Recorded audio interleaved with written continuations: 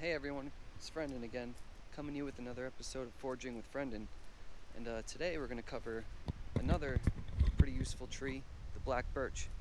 And it's funny because I was going to go to a specific spot where I knew there was a nice one, but along the trail, found one right here. So this is a black birch. Alright, try to get in here closer, let you guys see what it's about.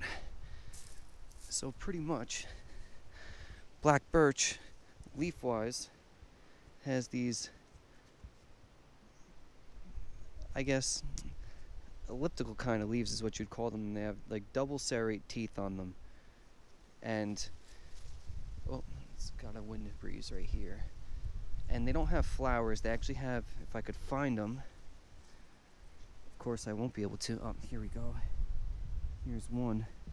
They have these little dangle boys, and they let off pollen, so they're wind pollinators technically, but they have those in the spring.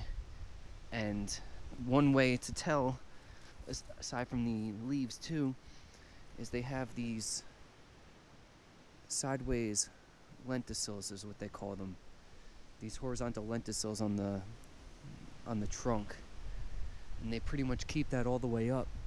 And I'll see if we could find a big black birch, but when they get bigger, they keep these horizontal lenticils, but it gets a little more, like, I guess rustic looking, for lack of a better word. But the reason why I'm showing you black birch today is for one of its many uses, the important medicinal uses. And I'm deciding to go foraging with Friendan on this channel because, to be honest with you, that's going to be the main reason for this channel. So essentially, when you could eat the bark on these, like the cambium, just like the pine tree, but also pretty much they have a medicinal property too, is that they eating these is like an Advil, almost half an Advil. So you could take a couple of these twigs, not the leaves, but just the twigs, and boil them, and you can make like a tea out of it with Advil. But the way you tell, and I'll show you later in the episode, because black birch looks very much like black cherry, and you don't want to make this mistake because you'll regret it, trust me. But if you see a black birch, you scrape this a little bit and you give her a sniff, and it smells like wintergreen. I mean, I've had people say like licorice, wintergreen, whatever. I think wintergreen, but here, hold on, let me just show you, practice what I preach in a sense. Just rip that off.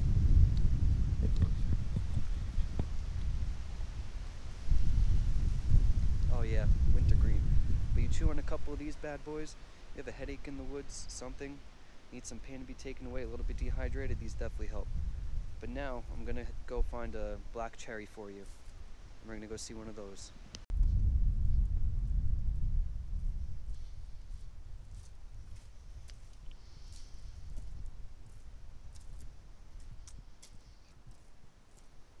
Not bad, I'm not gonna lie. Wouldn't recommend swallowing it though. It's a little woody.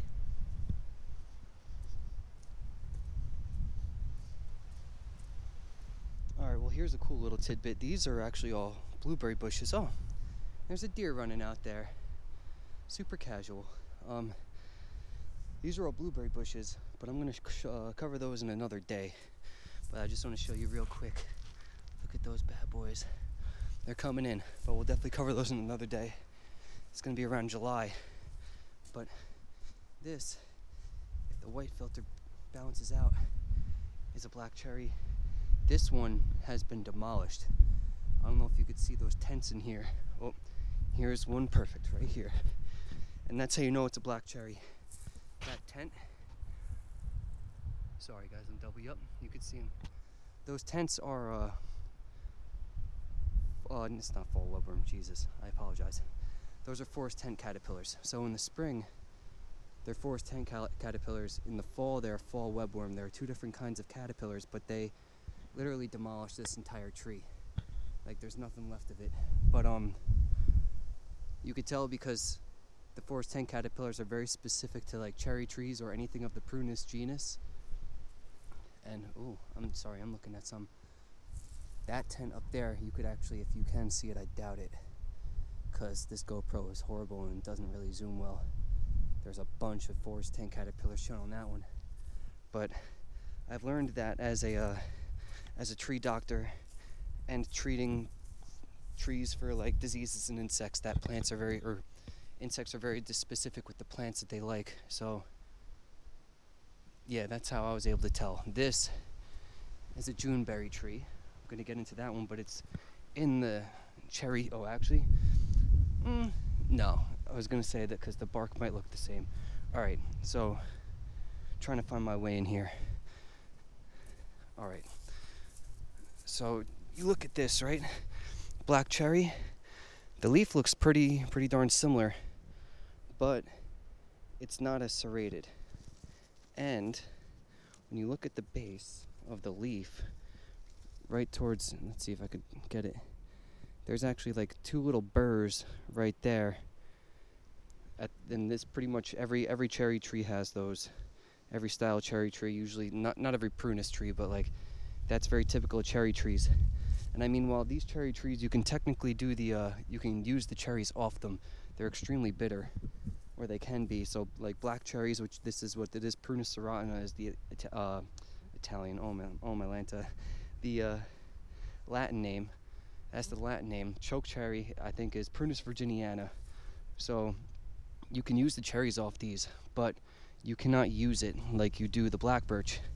And you do the same test. You literally take this and you scrape it, and this is why you should always scrape it and smell it before you stick one of these black birches in your mouth.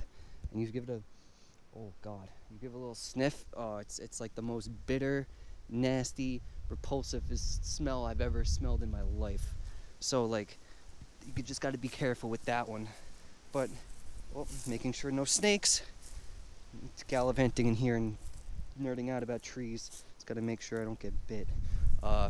Fun fact about Harriman, there's a lot of rattlesnakes and copperheads up here, and they tend to be more by water, but you never know. I've been on this mountain seen a huge black rattlesnake. So what I was talking about with just to get back to business, what I was talking about with the bark before, you see how this is cherry tree bark when it's adult, and it's very, like, some people call it like potato chip bark, but if you notice really closely on this, because this is like the younger section of bark. I mean, it all fills in outwards, like, because the tree grows not from the middle, but on the outside. It just gets thicker. You could see those horizontal lenticils. I'm gonna see if I could find a nice spot. Sorry. Here, I'm gonna double check that. You see those horizontal lenticils on there? This one's not. Bug, don't fly in my eye. This one's not the best, I guess, example. Let's see if you get around. I'm sorry, guys. I'm just looking.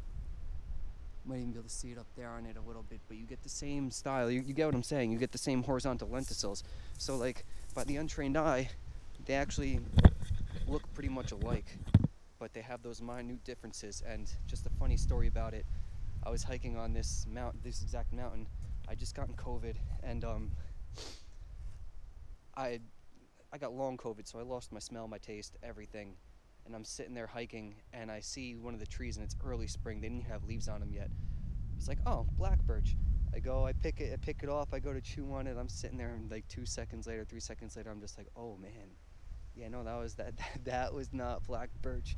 It was like revolting to keep that in my mouth. Like, that was the first time I ever accidentally like chewed a cherry, because I always did the smell test first. It's never failed me. Oh, and look, it's our pine friend from last episode. But yeah, it's never failed me wrong, that smell test. But yeah, I think that's all I'm going to show you for today. Gonna head back to the car. I'm gonna finish this up. I do have to say though, before I get back to the car, I'm so happy it's spring. I mean, it's a little chilly right now because it's windy, but look at all these trees. Oh, and the butterfly, that was amazing. That was actually like perfect timing. But yeah, man, everything's in bloom, makes me happy. Like, don't get me wrong, I don't really mind the winter too much, but at the same time, it sucks. I don't really go outside too much. I sit inside. I don't really do any winter sports. But yeah, It's nice to be outside, that's for sure. Alrighty, guys, I'm back in my car chilling. Good to be out of that wind. You probably hear me a lot better. I hope none of that audio is messed up, because I would hate to have to do it all over again. But we'll find out. It's probably not going to be too bad. But, yeah, that's it for today's episode, except for just one little quick thing. I just wanted to say, like, why I'm starting this channel. Like, essentially, I see that things are, like, getting a little bad and, like, weird in the United States. Even, like, right now there's the formula shortage, all this stuff. And, you know, like, you never know if there's going to be a food shortage. Even, like, earlier I was seeing just, like, food wouldn't always be stocked in the grocery store, and I know that if worst case scenario, a lot of people like sort of be left out, like pretty much left out to dry, like they're just in the wind. They don't know anything. So like I hope you guys watching this are able to get something from this channel that you can see just things in nature that you can use. And of course I could try to teach you to hunt. Like I really don't know fully how to hunt myself, but since I have plant knowledge and plants and trees are my passion, and I know that plants don't move. You just have to know where to find them. So that's why I started this channel. And I guess really quick to touch on it, since I didn't even tell you where you find the birches. So I mean they're a proper or a popular northeast plant, northeast, eastern, east of the Mississippi for sure, and like you sort of find them everywhere. They like, I mean, they're on the mountain right here, but if you look around, there's sort of a little bit of a wet ground in that area. Like, and you'll find cherries and birches next to each other, which makes it even harder to like, or even easier to misidentify one. But black birches, like their other birch cousins, do like wet ground, wetter area. And by the way, don't try this with other birches. Like white birches, river birches, paper birches, they don't have the same properties and qualities that the black birch does when it comes to that medicinal Advil and being able to eat like the cambium in it. So don't try it. But yeah, you find them more towards like wetter areas. But yeah, if you do want to actually read more into this about yourself, this stuff about yourself, I got a Sibley's guide right here, Sibley's Book to Trees. This literally has trees from all over the United States, everywhere. It has drawings too, and like Gamble Oak, for example. That's not even from around here, but that's, yeah, southwestern United States, if you could see that. But that's pretty much, the book is amazing. So this book, and I'm going to start delving into this book more. This is Peterson, Field Guide to Edible Plants, Eastern and Central North America. So this will cover all these, and this one's actually a good one too, because the drawings aren't as good as that, but it has some decent drawings in it, and it also tells you where to find the plants, and it tells you what you can use them for, like jams for like the choke cherries, for example, just other stuff like that, and how to use them. But yeah, I'm going to be diving into this book a lot more. But yeah, for the Sibley's guide and for the Peterson book, I will have links in the description for, and I'm going to see if I can get affiliate links from them, and that would be a great way to support the channel if you so desire to use my affiliate links, and that would be greatly appreciated. But I guess that's it for today, guys. If you have any comments, questions, anything, feel free to leave them down in the comment section below. Make sure to like and subscribe if you like the content. But yeah, that's it for today, guys. Have a good one. I'll see you soon.